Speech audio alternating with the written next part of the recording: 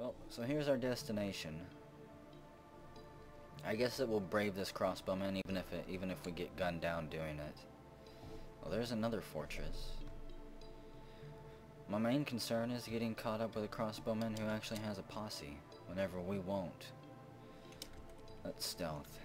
Our target is somewhere to the south. We know his camp is in the woods. I am Obervar's gripped mind, prepared to die. Even though he doesn't see us, we can still overhear him talking. There he is, out in the clearing. He was admiring the flowers, and we sneak along. Yep, he's got a buddy back here. There's another dusk elf, and some loot. Just one buddy looks like an axe dwarf or a mace dwarf, or a hammer elf. Prepare to die, he yells at us. Okay, let's make our move. We'll get to this tree over here and come out from around it. We'll just step aside and prepare to catch a crossbow bolt to the face. Wham! We've been spotted. We blocked the flying copper bolt with our shield. We take a step towards him. We raise our sword. Normal strike, impossible. Can't land. We're going to go for an upper body tricky strike that is fairly solid. And we're going to slash. We slash at the master. The master counter strikes. And he misses us. We'll aim another attack. Easy strike, can't quite connect. Easy strike, can't quite connect. He's throwing a kick at us. His foot's up in the air, so we're going to chomp at his left foot. We're going to slash at it and either block it or hopefully cut it. We attack at him, but he flips backwards to the side. So far, his friend down here hasn't caught wind of what's going on. Difficult strike, easier strike, fairly solid. He's trying to do another roundhouse kick at us. We're onto him. We slash at him. He loses hold of his goat leather shoe. His foot sails end over end, and he falls over in pain. So he's laying there, and easy strike, fairly solid on his right lower leg. Chop his other leg. Slash it. We slash him in the right lower leg with the black bronze short sword, and the severed part sails off. So that leg's gone. Easy strike. Still don't have an easy strike on his head. His left upper leg. Slash at that. We slash him in the left lower leg. An artery is bent open and our sword gets jammed. We're going to gain possession of the sword. And just hack at him some more. D. Slash at his arm. His arm flies off. Slash at his left lower leg again. We slash. And finally he bleeds to death. And his friend hears his death scream. And starts running after us. So let's see, we've got cobalt crossbow. More bolts again, rope reed, fiber dress, shark leather cloak, leather gloves, goat leather shoes, his body parts. Nope, nothing we want, so we charge, take off running through the field after this elf here. We meet and raise our sword at the axeman. Easy strike on his upper arm, easy strike. Easier strike, fairly solid on his leg. Go for the leg. He's swinging at us high. We go low. We slash at him. But it is deflected by his chit and cheated trousers. It glances off. The blow wasn't solid enough. We have an upper body easy strike, fairly solid. Left leg. I'm gonna go for the leg again. I was trained with Mech Warrior. Go for the legs if they're an easy shot. We slash at the legs. Blocked again by his trousers. And he attacks us, but we jump to the side. What do we have here? We aim a shot again. Right upper leg, or right upper arm. Normal strike. We're not going to go for the leg. He's obviously armored. Easy strike on his left upper arm. Can't quite connect completely solidly, but maybe a graze. We slash him in the left upper arm. Our sword is lodged in the wound, and he jumps to the side. We're going to wrestle for control of our sword. We wrestle for it, and he misses us as he swings. He turns to the side and we grip the handle and pull the sword out of his arm. Let's slash at him again. Easy strike on the lower body. We're going to thrust at him. Try to pierce some internal organs. We stab him in the lower body, bruising the muscle and bruising the guts through his flax cloak. It was quite a solid hit, but it wasn't edge on enough to pierce through. It wasn't point on, I guess. The axeman. What else can we do here? Tricky, normal, difficult. Could aim at his crotch, but it's difficult. Probably take him down if we chopped it off. Chop it off and then beat him to death with it or something. Bonk. bite it off and shake it off. Left upper arm, easy strike, go for it. Or right lower arm. The black short sword's been lodged in the wound. An artery has been torn. He drops his shield finally.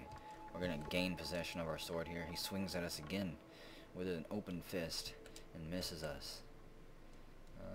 Go for the head, maybe that's difficult. Easy strike, left upper leg. He's left us an opening again. We attack, but she jumps away. How about right upper arm? We slash again, and they lose hold of the flax glove as the arm flies off. The right upper arm sails off at the elbow.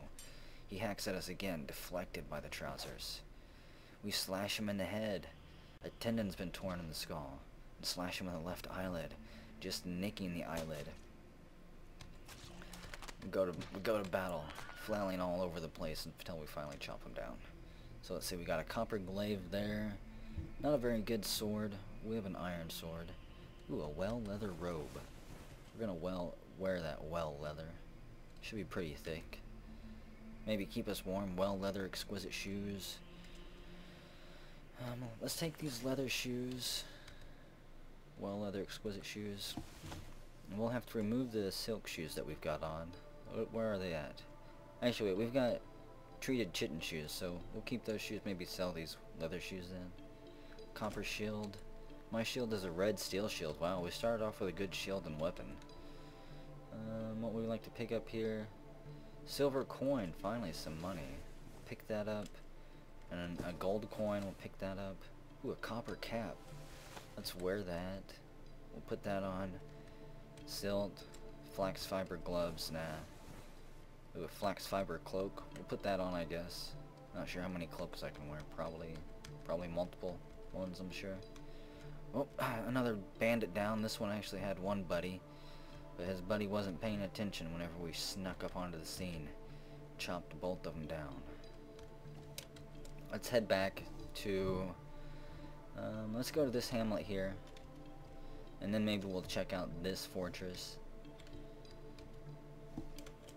We're bound to find some friends to recruit eventually. Here's the road. Follow it in. Hello, elves. My elven friends, weaver, thresher, craftsman, fish cleaner, elf, milker, stonecrafter, animal dissector. We'll tell our story to the fish dissector.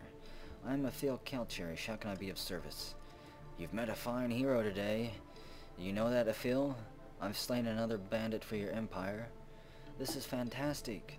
May Overvire grip mind rot forever in the underworld. You mind if we sleep here for the day? Of course, of course. We'll even bring you some food.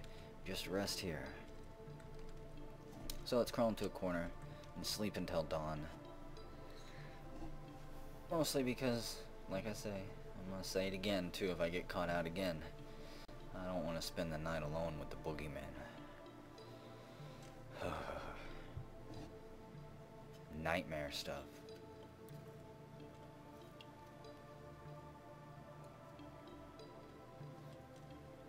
So let's see, regain consciousness laying on the ground. I'm going to save it real quick and take a short break, and whenever I come back we'll head to the northeast to that fortress.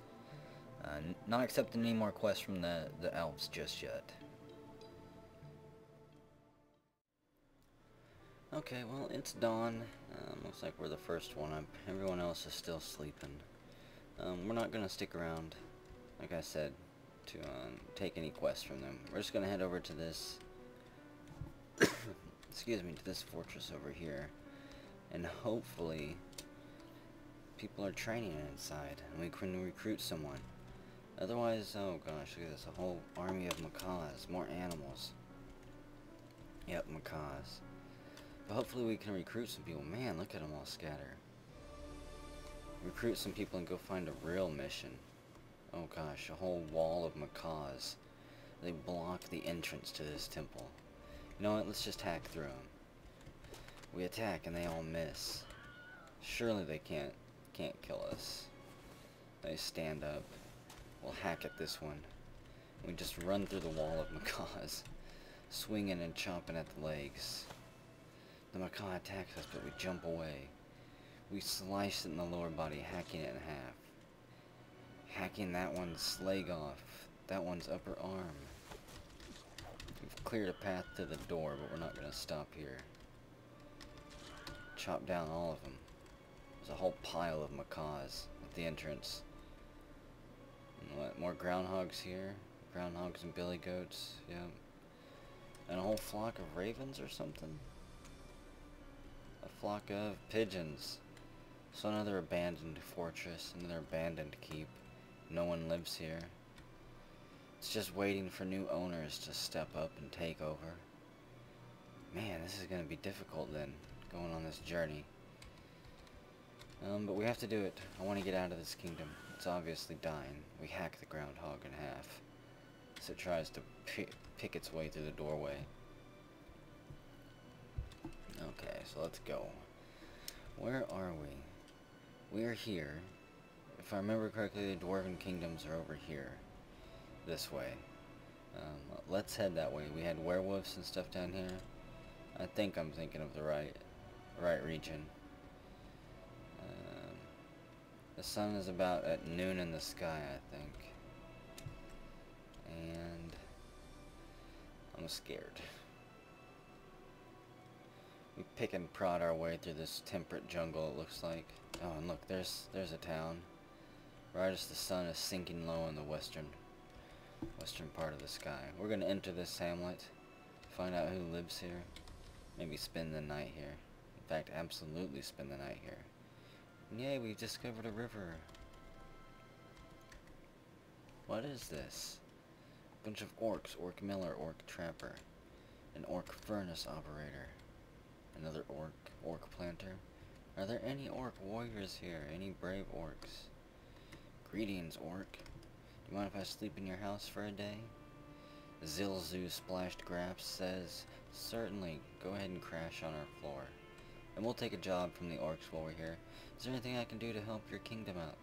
A creature of the night has our people cowering in fear. Shaded Deaths is a short walk to the northeast. Seek this place and kill Saigon, ancient traded, the horror bridegroom of twilight. A nice little title he's got. Let's crawl inside this little hut and sleep until dawn, though. Looks like we've even got a wound on ourselves.